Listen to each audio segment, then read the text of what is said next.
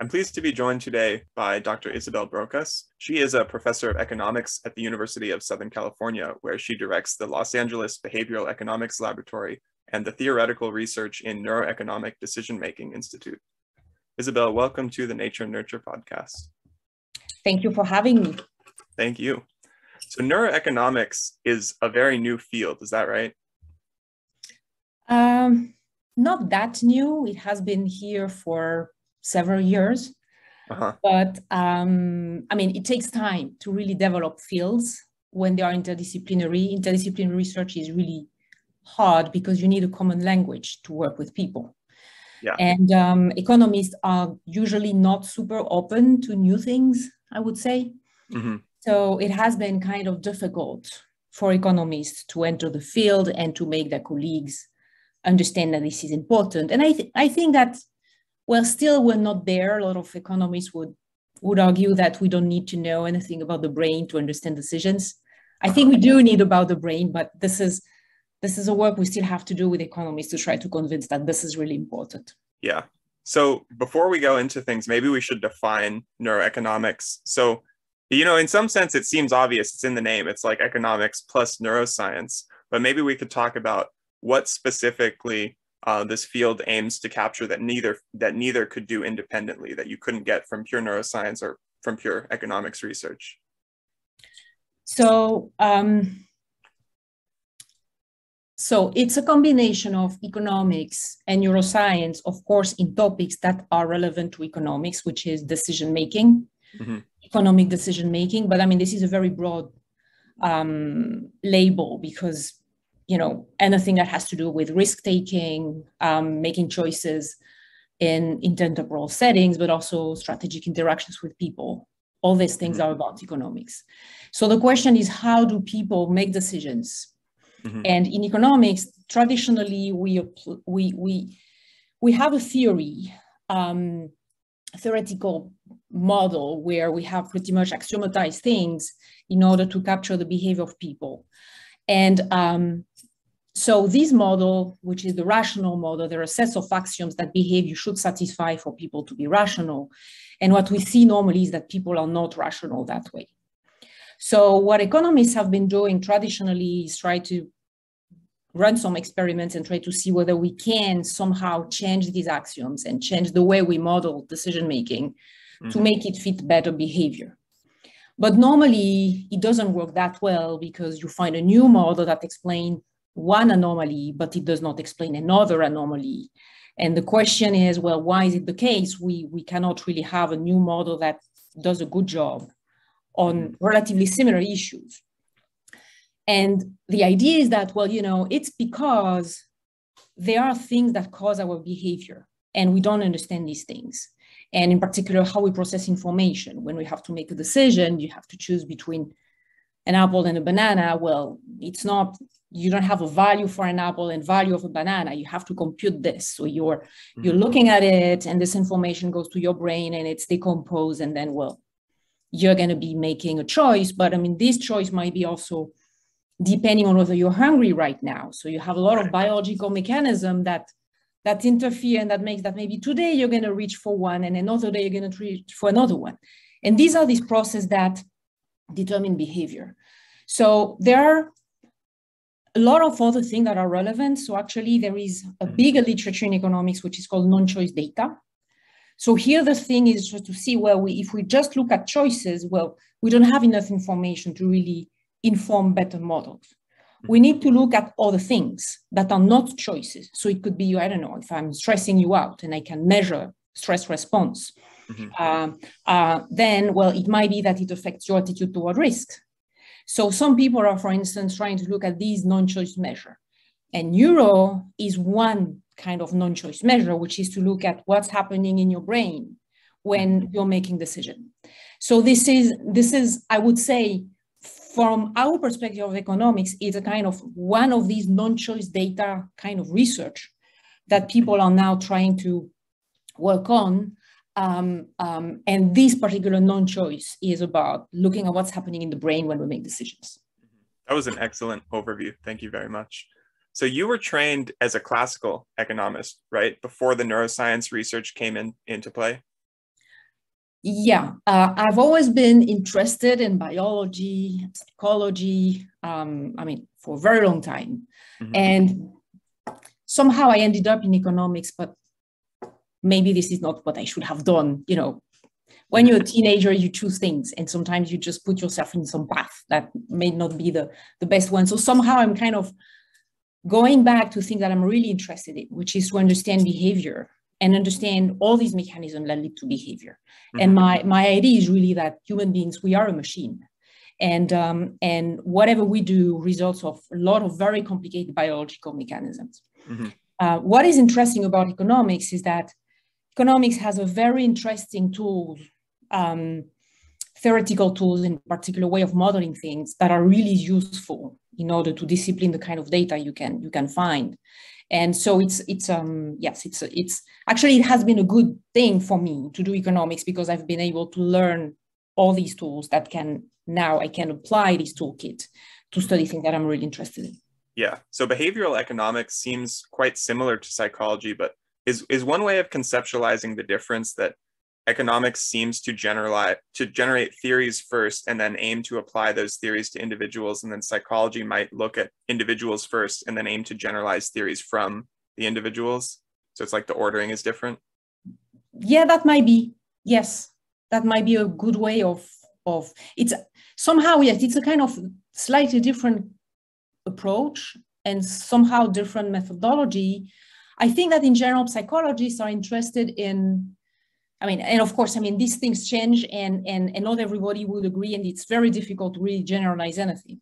But I think very often psychologists are interested into phenomena, even in these phenomena are isolated. So you find a set of data where people are doing something weird, they are super interested into it. While economists really care about generalizing things, about having big models. So we're not interested in general in the details of the fact that there is this person who is doing these weird things, or this group of people who are doing this weird thing. We want to see whether there is some general pattern there, because we care about perhaps intervention, about giving some ideas how to fix problems, of how to fix markets. And if we approach this thing from a behavioral econ perspective, it's always going to be, well, people are doing these things. Actually, it's a pervasive problem. So that's why we have to address it, and we have maybe to fix that particular market because it's important at a societal level. Yeah, so you mentioned an interest in biology. Does this overlap with evolutionary theory at all? Because we tend to think of economics as money, but you could also think about it as resource gathering. And then from an evolutionary perspective, we have these certain incentives to maximize reward and minimize punishment, so to speak, from a survival perspective. That's an interesting idea. I haven't thought exactly about it in those terms, but yeah, probably a lot of behavior is driven by evolution.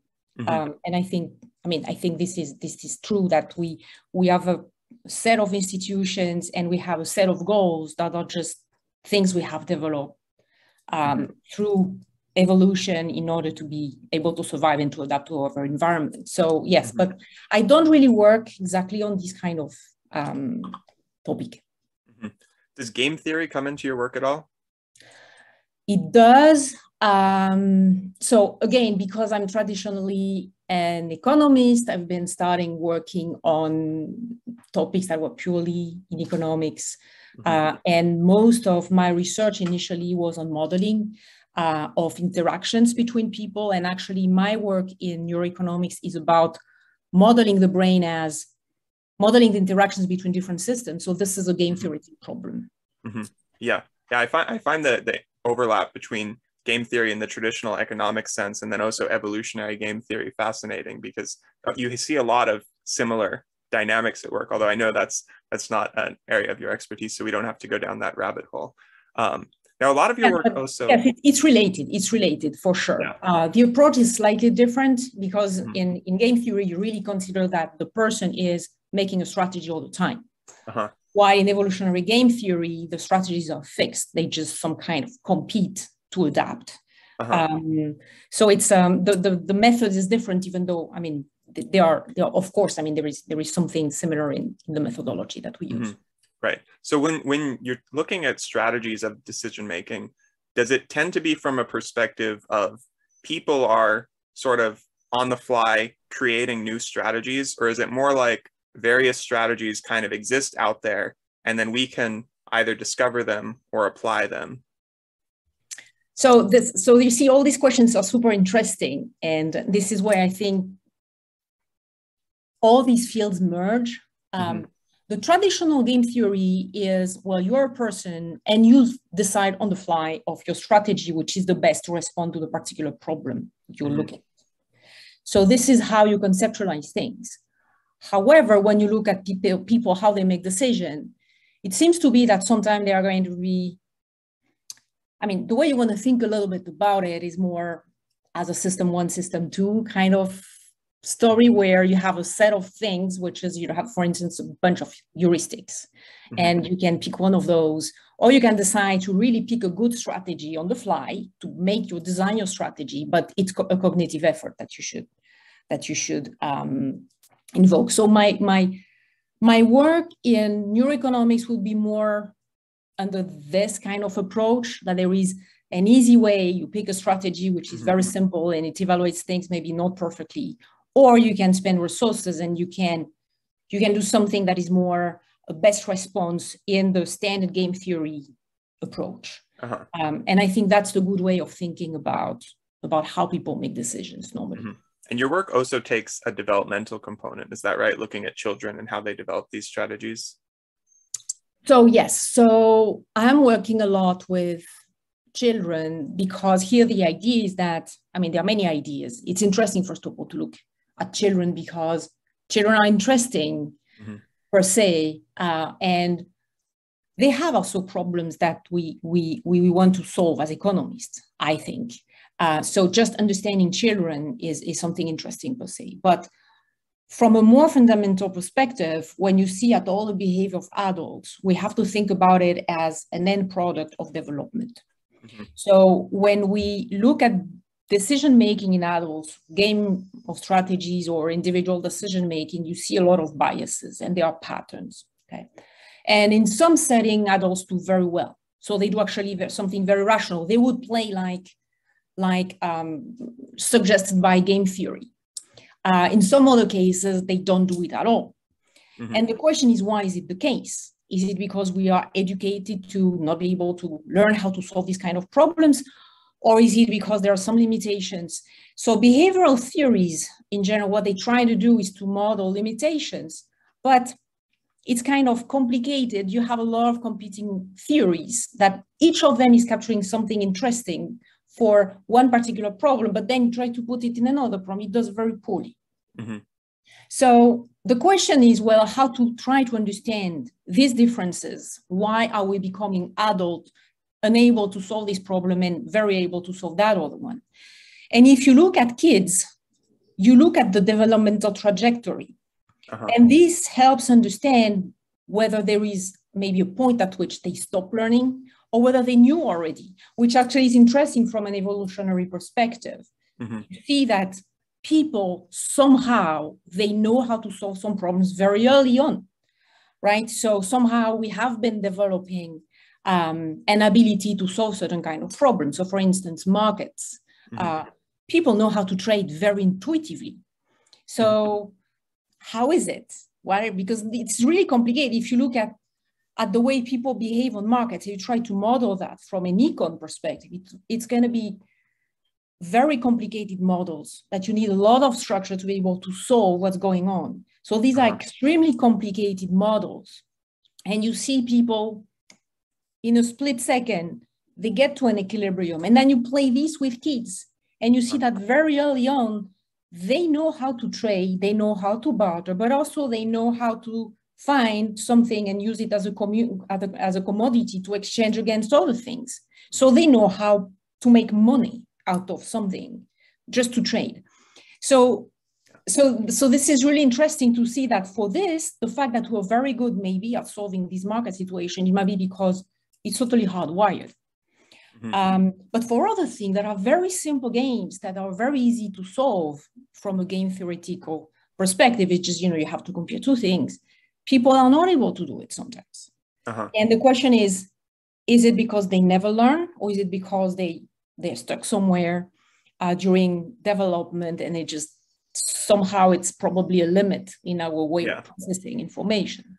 Yeah, and there's that classic nature-nurture debate about to what extent is this behavior shaped by these individual differences or genetics, and then to what extent it's shaped by environment and how we were taught and so on. Yes, so the nature-nurture debate is really interesting, and so many things we see in kids that there is a lot of heterogeneity. Mm-hmm. And this heterogeneity, yes, might come from genetic components, but also may come from the way they are educated. So in order to try to say a little bit more about this, what we do is try to compare kids in different environments who have different SES, for instance, and try to see whether you see these differences within environment or across environments. And sometimes you can address a little bit these questions. And this is really complicated to tear these things apart. Uh-huh. So starting from universal, and then we can go narrower. So first, look, are there any reliable, either differences in children's decision-making strategies, or maybe errors that they commonly make that you see reduce over time or change over time? So I think that in general, the way, okay, so it depends a little bit on the paradigm as well. But if you look at, for instance, game theory, the way we strategize, strategic decision-making is complicated. It requires different things. It requires a lot of logic, and it requires the ability to put yourself in the shoes of others. When you are playing against somebody or with somebody, you have to try to read the mind of that person. What is this person going to do? Mm-hmm. And then you have to try to best respond to what you think that person is going to do. So it is kind of logical. You have to deduce logically what the person is going to be doing. So you have to mentally put yourself in the shoes of that person to apply logic to, what is in the interest of that person, and then try to see what is in your interest to best respond to that. It's more complicated than that, because you have to take into account that that person is supposedly doing the same thing about yourself. So maybe you say, well, they want to do this, then I should do that. But they know maybe they have anticipated that you want to do that. So maybe you should do something else. So it's complicated, actually. It's extremely hard. And obviously, well, when you look at behavior in children, you would see that kids are going to be doing this kind of calculation better and better in parallel to the development of this theory of mind feature, which is this ability to put yourself in the shoes of others. But also the way they are going to behaving in different settings is going to track the way of different kinds of logic. For some games, you need to observe what people do and then to make inferences from what you see and then play a game, right? Mm-hmm. So with inductive logic, you can play relatively well for these games. And you see that when kids develop inductive logic, they're going to do better. But for some other games, there are one-shot games where you don't know what the one is going to be doing. You need counterfactual thinking. You need to think about what the other one is going to be doing, but you don't observe anything about what they do. You have to make a decision without observing anything. Mm-hmm. So you have to do hypothetical thinking, and these things develop much later. And then you would see that the kids, well, actually, they don't do that well at all during elementary school, but then they start picking at these things and doing better. Still, generally, we see that there is a limit. So there is a level where everybody is stuck. But you find also other setting, like anything that has to do with randomization and playing mixed strategies, where so these are kind of setting in which you don't want to play something for sure. You want to randomize because you don't want the person to figure out what you're going to be doing. So think about playing soccer and you are shooting. Well, you don't want the goalkeeper to know where you're going to be shooting your ball, because otherwise he would just go to that and he would intercept it. So you want to be unpredictable, okay? So there are many situations in life where you want to be unpredictable. And what the best strategy is to play in mixed strategies, which is with certain probability something or something else. And you see, for this, everybody is really bad at doing that. And it does not develop ever. Does it depend on your numerical skills?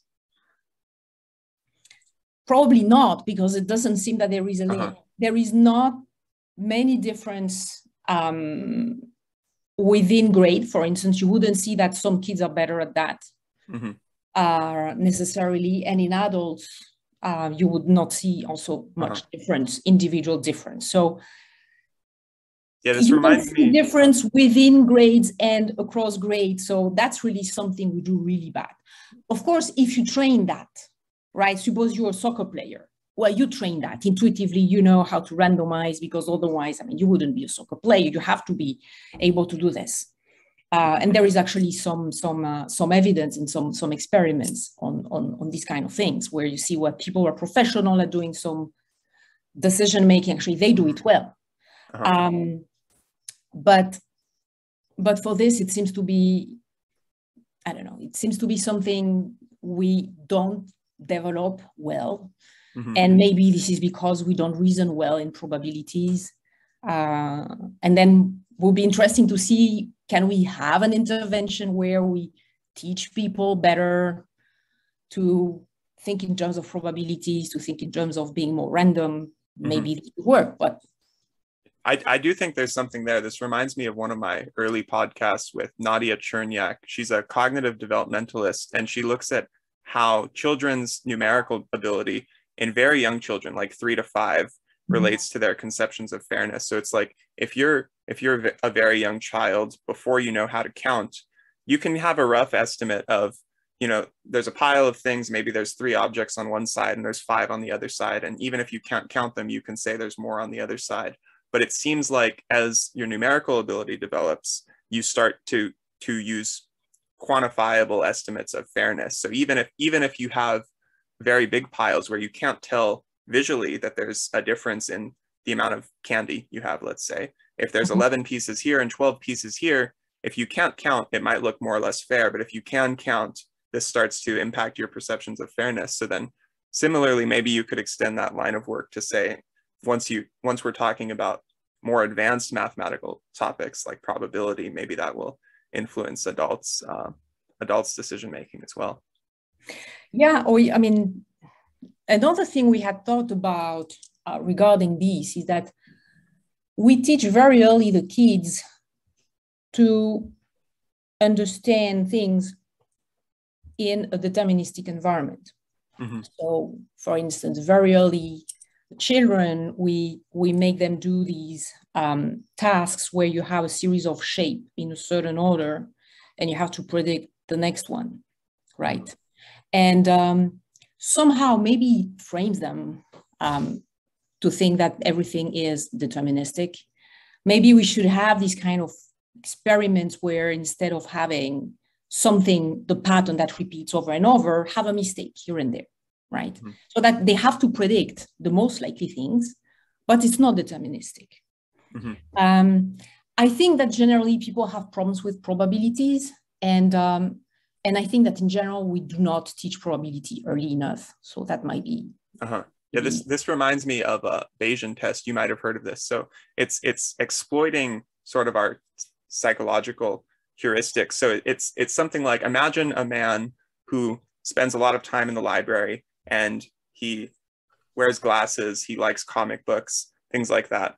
Is he more likely to be a mathematician or a farmer? And most people are going to say mathematician because it fits the stereotype very well. And then if you add in some statistics about, I don't know how many mathematicians are employed in the US, maybe like 20,000, but there's hundreds of thousands of farmers. So statistically, once you take that into account, it seems more likely that that he might be a farmer, despite the nerdy stereotype. Exactly. Yeah. So that's interesting, and I think in general, yes, we don't teach people to make inferences. So they make very narrow inferences, and yeah, I think it's really a problem, because very often you have, I mean, we live in an environment that is not deterministic, and you have to try to make inferences from this, and you have a lot of information that you can potentially take into account in order to make a best guess, an educated guess, and people don't do that. They use heuristics, but I think somehow we train them to these heuristics more than to think a little bit more generally. Mm-hmm. So I want to talk a bit about rationality and the idea of maximizing payoff. This is actually another thing that came up in that podcast with Nadia Chernyak when we were talking about quantifying fairness. So here's a hypothetical. Let's say I ask you to take my laundry to the dry cleaners, and I say, if you do this for me, I'll give you $20. And Nope. Whether you're going to do it for me or not, it's like, maybe you really need the money, and maybe it's not too bad. Maybe we could up the amount, but the point is there's going to be some reasonable amount that you'll start to consider doing it. But then if I said something like, I'll give you $10,000, some people might just seem very excited, but then you'll think, wait a minute, are there drugs in this laundry? Like, why are you going to pay me so much for this simple task? So there's this skepticism that starts to come in. So it doesn't seem like we're motivated purely by maximizing payoff at some point. And I don't know of any research on this topic, but I suspect that children might be more likely to get excited by an exceedingly large payoff, and adults are going to be more likely to start thinking, what's the catch? Okay, so from an economics perspective, we're maximizing utility, and you can put a lot of things in utility. Mm-hmm.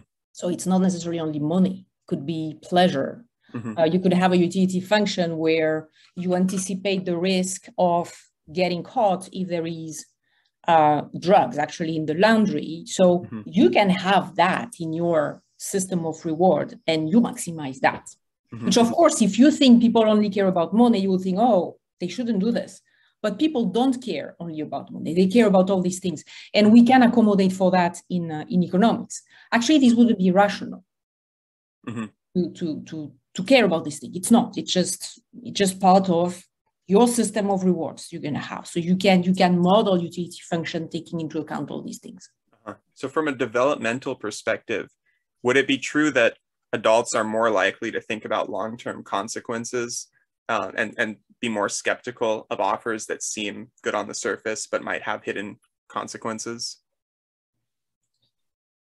Probably because, I mean, it's a question of what is the world you're looking at when Mm-hmm. you are making the decision. And an adult might know of somebody who had some experience. So they would start probably putting more in their utility function, all these potential risks, Mm-hmm. where there is a probability that any of these things happen. And when they see a trigger, well, then it enters the utility function. Otherwise, maybe they don't look at it, don't think about it. Kids very often, well, their world is very limited. They don't have the same experience. So probably they will not. Okay, so they have two issues. The first issue is even conditional on what they know can happen to them.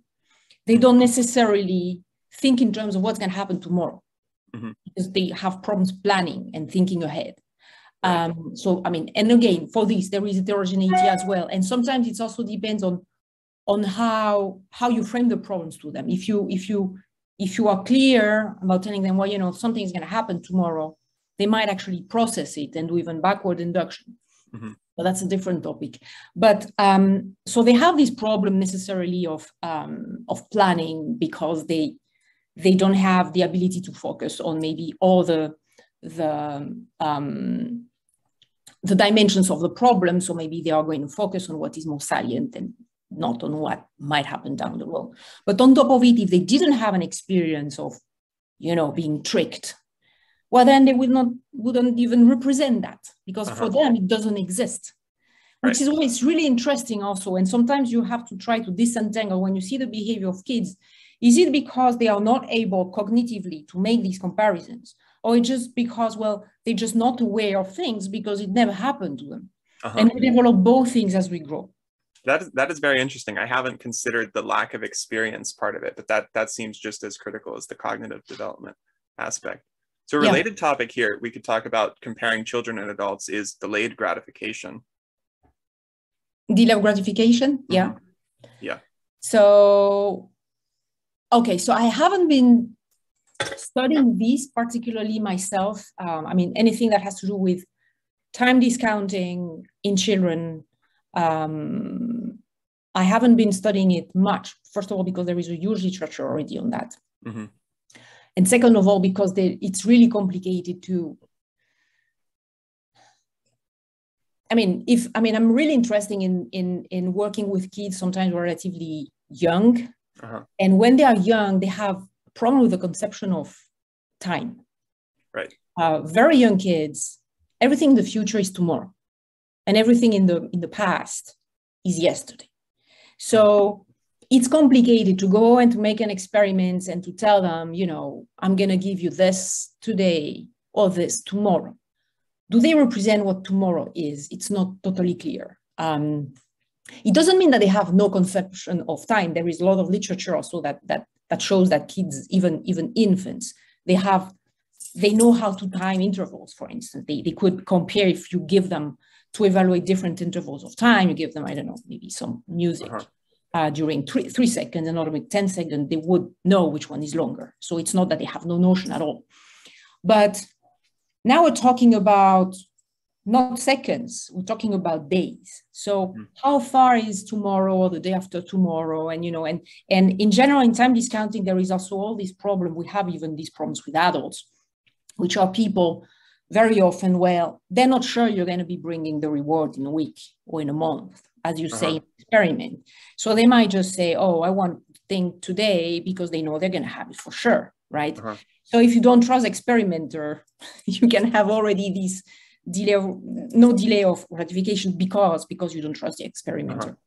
So time, I think time is really complicated to study. So I haven't been doing anything specific on that. But from the literature that is there, what we do see is that, so there are different aspects in these time preferences. One is patience and the other one is inconsistency, this problem of impulsivity, that you really prefer things that are immediate. And it seems that both of these things develop, people become more patient and also more consistent, somehow less impulsive. So yes, and this is probably, this is linked to the maturation of the prefrontal cortex, that is kind of playing a role in helping representing all the dimensions of the problem, so that you do not jump in an immediate. Yeah, I'm sure you've heard of the classic marshmallow test experiment that found that children who could delay receiving a marshmallow as sweet treat reward, later down the line, they had better life outcomes. But then I also heard of more recent research that found that it might not have just been the delayed gratification and the cognitive control per se, but it also might have been that they came from different socioeconomic backgrounds, so they might have been learned strategies as well. Yes, it's a really fascinating study. Well, one issue with the studies, of course, is that, they started with a bunch of kids, and then as they grew, a lot of people went out of the sample. So there is somehow a problem for identifying the effects.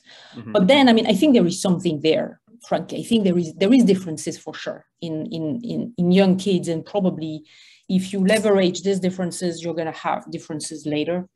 So I'm not really concerned by the truth of the result, even though maybe there is not enough power sometimes. But this is true that this is a very interesting experiment, and many things can happen. It can be because, again, we're talking about little kids, and something that can be also is, some kids are more obedient, right? So it might be, an adult told me to wait, I'm going to wait. So there might be other things, other reasons why these children may have waited and some children didn't wait. It's not necessarily only about impulsivity. Right. Yeah, I like what you said about not just being, like, let's say a lack of patience, but also taking into account risk of what if the reward never comes. It seems consistent with some evolutionary theories I've heard that you can tell I'm a fan of, for personality trait conscientiousness, because you would think it would be better to just work hard and have this long-term outlook, but it only seems to work in a very stable environment, because if you're living in a very unstable environment, then it does pay off to consume as much as you can now in the short term. Yeah, that's an interesting idea too. Yeah. So what are some of the new findings that have come out of your lab, specifically from the neuroscience component? Like,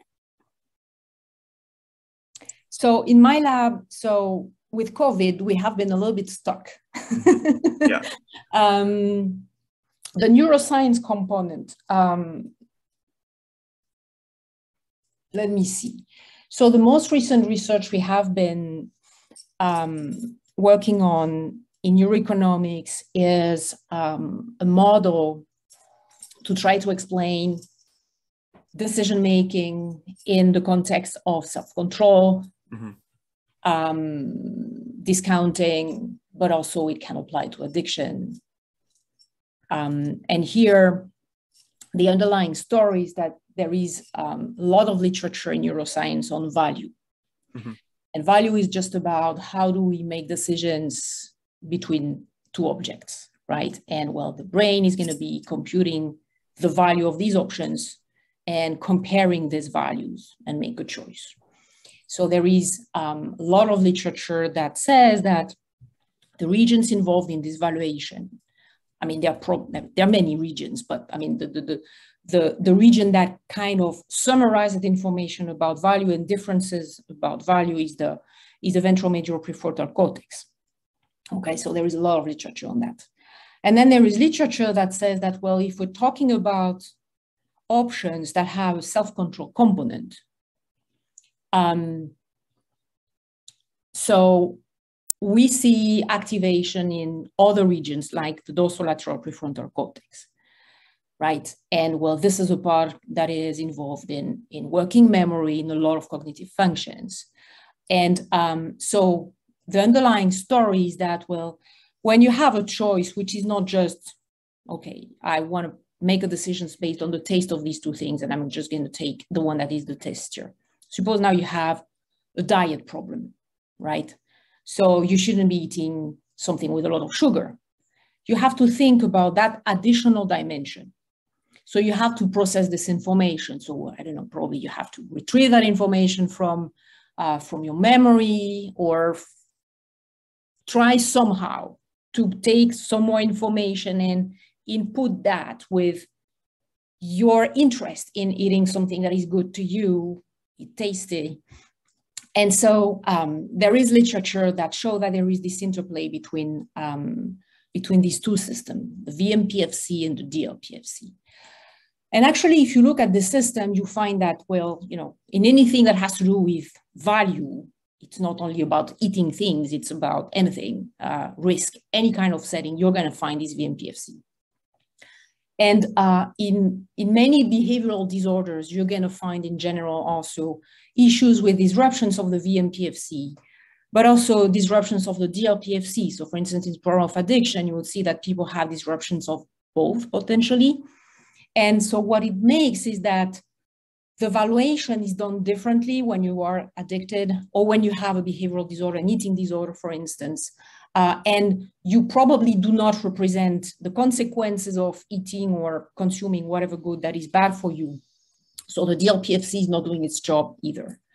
So what we have been working on is on a model that try to summarize these phenomena and try to understand under what circumstances the brain should involve the DLPFC in the decision making. And the story is, well, you know, processing is really costly in the brain. So sometimes you're going to eat something wrong for you because maybe it's not enough for you to think really cognitively, involve the DLPFC in order to compute how bad this is going to be.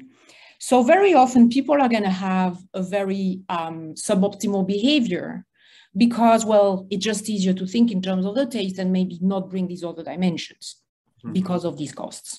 And obviously, when you are on a diet, then you're going to be trying to invoke these regions more often and to exercise self-control. So you see that people on a diet are going to exercise more self-control in general.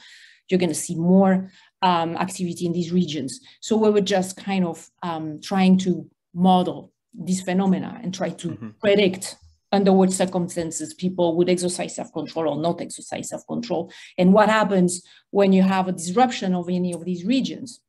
What kind of behavior results from these disruptions, and then it helps explaining what's happening in eating disorders and addiction, and in particular explaining also why in those categories you can't really tell them, oh, this is wrong what you do, you should do it differently, because it's just a mechanism that is not working well. They don't process the information correctly. So it's not a matter of information. It's really a matter of trying to create cues around them so that they're going to be triggered to have more cognitive processing. That is something that it would be more efficient. Or actually, there's some people who do stimulation of the GLPFC. You have a lot of these pioneering treatments where you are trying to activate some neurons in order to make sure that this processing is done better. And actually, this works relatively well. As far as the directionality goes, does it tend to be that people have these brain differences, and then it's more likely, depending on those brain differences, to have different behavioral patterns or predisposition to addiction, let's say? Or is it more like the brain changes as a result of your habits? So neurons that fire together, wire together, and then you can either build up, let's say, a better brain for self-control, or a brain that's an addict brain, essentially, depending on your past behaviors. So that is a very interesting question. And I think it is a little bit both. So yeah, it's both, because, for instance, I mean, people who have problems of attention, and problems of attention are problem with this dorsolateral prefrontal cortex. So, for instance, children who have ADD, ADHD might be slightly more likely to become addict or to develop something else that also involves that region.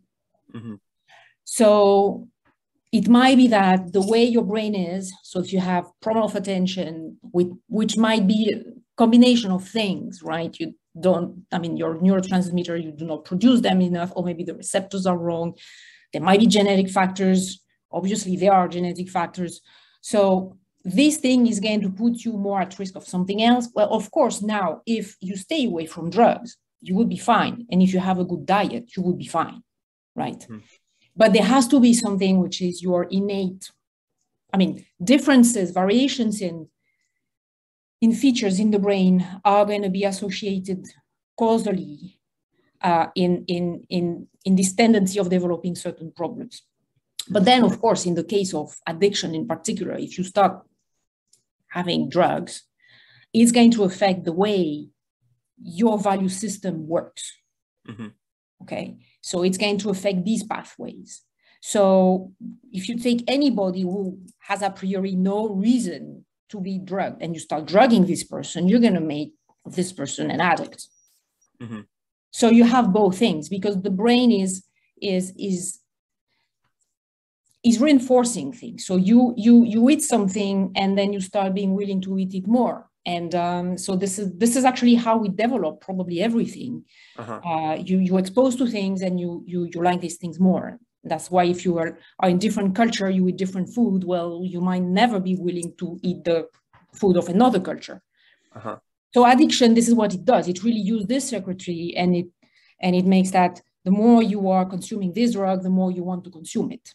Yeah. So I know that in behavioral economics, there's a large body of literature looking at early interventions for children to improve their decision-making capabilities. This seems to only double down on that, because now you also have brain plasticity added into the mix. So the idea is that if you could develop optimal strategies at a young age, maybe that will train your brain, so to speak, for optimal decision-making. So, something that is important about these early education interventions, I think it's true. If you are placing children in situations where they can optimize, because I think I really think that there is a genetic component that somehow sets some bounds, but the environment can really make you reach these bounds. Right. And if you put people in a good situation, they are going to be able to be developing good decision making. This is very important. But there is also some evidence that says that, well, these things have to be going on over and over. So for instance, you take young kids, you put them in a certain environment, thinking, oh, now they are going to be really nurtured, they're going to develop their cognition, and they're going to be doing really good. Now they are out of this program and you put them in a crappy program and they stay there for the rest of the time. Well, all these benefits they had early are going to disappear, right? So you need repetition of that. And I think this is going to be one of the big challenge. Of course, you can probably work more on children very early on than, for instance, if you have to choose between having an interventions on very young children or adolescents. Probably there are more returns if you do the little kids. But, well, you have to understand that, well, you need to be doing this intervention for a long time until they are able themselves, to be independent. Because otherwise it's going to disappear. And I think they have seen sort of this with the Head Start programs, for instance, that, it's really nice, but after a while, some effects might really disappear. In a recent podcast, I was talking with a clinical psychologist, Eric Nook, and I was asking him about resilience. And I'm wondering if this parallels into economics. So I asked him if more resilience is always better, especially in development. And he told me about this dandelion theory. So the idea is that it's not necessarily better to have higher resilience. It depends on the environment. So the idea is that if you have high resilience, you are more stable. So your range of possibilities, or the amount your environments can influence you, is narrower. And then children who we identify as low resilience will do poorly in a bad environment, but might thrive even more in a really nourishing environment. So the idea is they're like dandelions. They'll blow with the wind in either direction, and they'll blow more than the higher resilience, more stable kids. I'm wondering if you see similar phenomena in economics. Well, in economics, some people have been looking at grit, which is not exactly the same thing, but related. This idea of perseverance. You would see that people have more grit, or children have more grit, are going to be more successful in general. That's not something I have explored myself. Yeah. So I don't know super well that literature. Actually, when I was asking if this maps on to econ, I didn't necessarily just mean the resilience component, but the idea that some children are more heavily influenced by their environment than others. So the idea that the different developmental effects we were talking about, if there might be a range of impact depending on how receptive, I guess, the children are to these different environmental effects. I think that is true, but it's true broadly. So for instance, you might have some kids who are in families where there are a lot of books, and they would pick the books, and the brothers won't, right? So yes, you see that some kids, they react more to the environment positively than others. I think this is something generally true. And this is just because you have variations in behavior, and children are going to be different. And so some kids are going to make better use of some of these interventions than others. And the question is why? Why is it the case? And I think this is also coming back to this nature versus nurture, which is, well, maybe there is an effect that nature makes you adapt and be nurtured better somehow. So they have some people say, well, in the end, maybe it's just only nature. Probably some people say that, because your gene might make you more likely to pick the book if you're in an environment where the book is there. We don't know, but we do see, yes, that there is variations in this behavior. Yeah.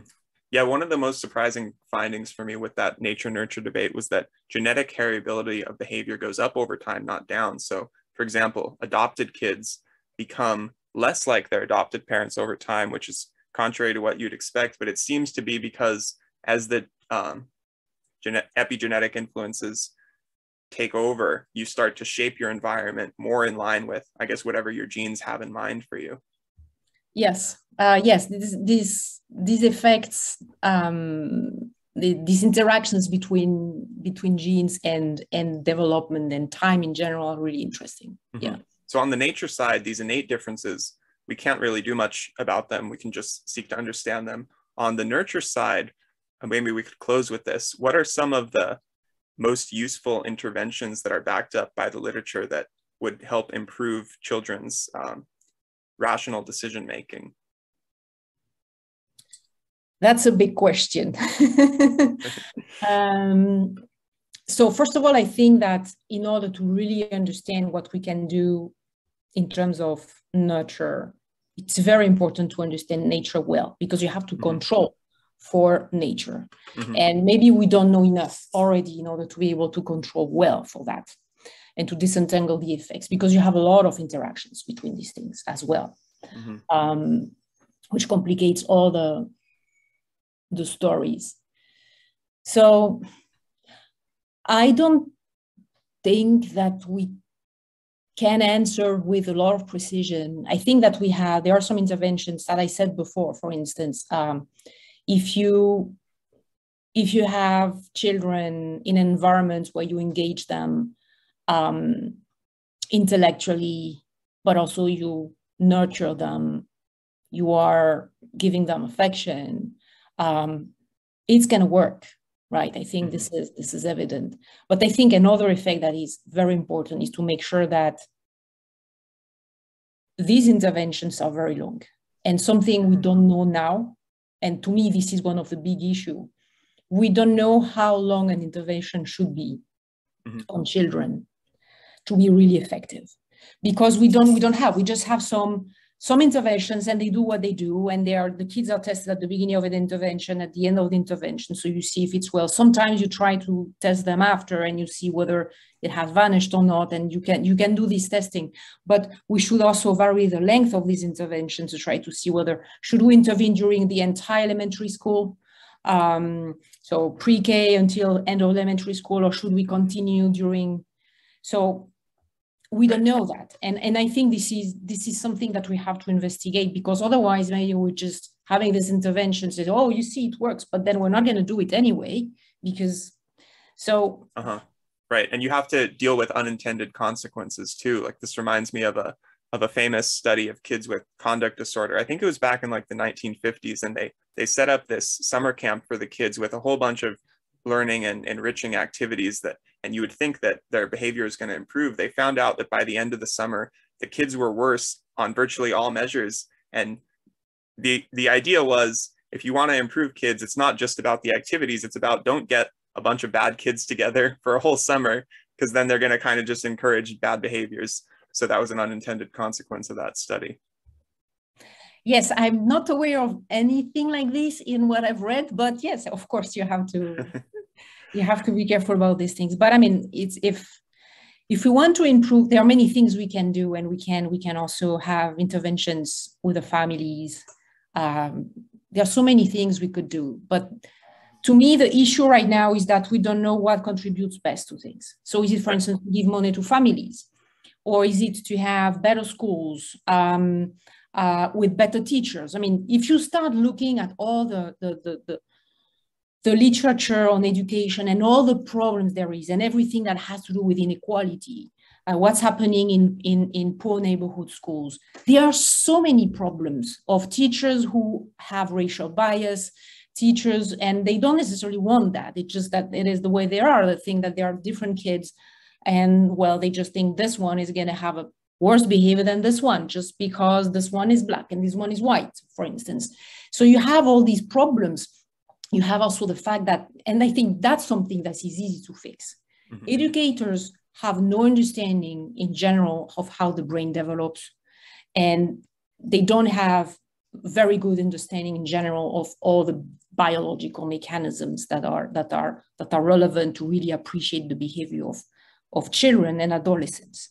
And that's something we could do a lot about. We could really teach educators to know about what's going on in the head and in the body of the kids. That makes that you set expectations, but they don't understand. So for instance, a little kid, you ask them to stay still. Well, maybe it's hard for them because they are little, they can't. An adolescent, you ask them to have tons of things to review, maybe they can't because they're going through puberty and it's really hard to do these things. And you don't have this understanding in general. Educators don't know about this. And then they don't know about what is the effect of poverty. If you are a teacher in a poor neighborhood and you're not poor yourself, you don't understand that all this stress is affecting the behavior of people and it's affecting education. It's affected the fact that the kids come to school and they are stressed out. They are not in a processing the same way. So these are things easy to fix. Yeah. Training of teachers and educators in general, and scientifically informed empathy. Sorry? Scientifically informed empathy. Exactly. Yes. Yeah. Yes, because it's not just, oh, I'm going to be nice. Just you have to understand what they are going through.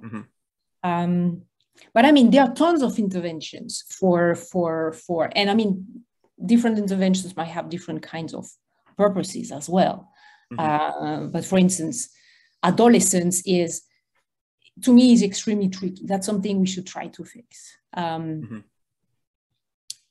again, I think that somehow we have taken this path. We think it's easier or it's more effective to find solution in early education. It's easier somehow to implement things, and we know it works relatively well. But we don't do enough for adolescents. And adolescence is a really difficult period for people, for all people, for everybody in all schools. And I think we should really try to do things there in order to help adolescents go through school, because it's hard. And this is really a moment where a lot of things change. And again, this goes back to biology. This is a time where they start being depressed, anxiety develops, a lot of mental disorders develop, and the schools are not equipped for dealing with this. And obviously, if you have a poverty component on this, well, then this is even worse. But you see, adolescence is really it's the transition that is extremely hard for the kids. And probably this is where we have the least educated educators, because very often in early education, you would find teachers who have done a little bit of psychology. They know a little bit of the psychology of kids. But adolescents, the people who teach adolescents normally have no interest in this. They don't know anything. So they just go and they just see adolescents like a bunch of animals who are just running wild and are annoying. And they don't have empathy. While, in general, in early education, educators have empathy. But for adolescent people don't have empathy. And this thing just combines with this problem they are going through. And I think it creates a lot of issue that we should try to solve. So interventions there should be also.